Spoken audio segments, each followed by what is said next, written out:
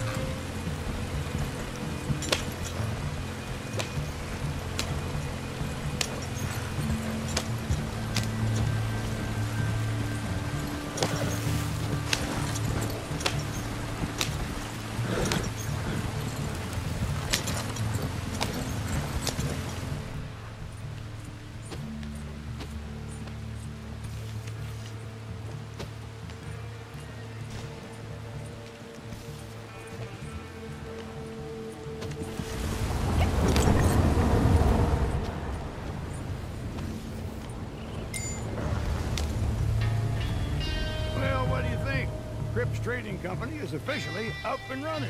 So get out there and do some hunting. Time for us to make our fortune. I need some luxury and repose in my twilight years. If there's a fellow on this green earth that deserves a drink more than me today, I'd like to meet him. Anyway, don't let me keep you.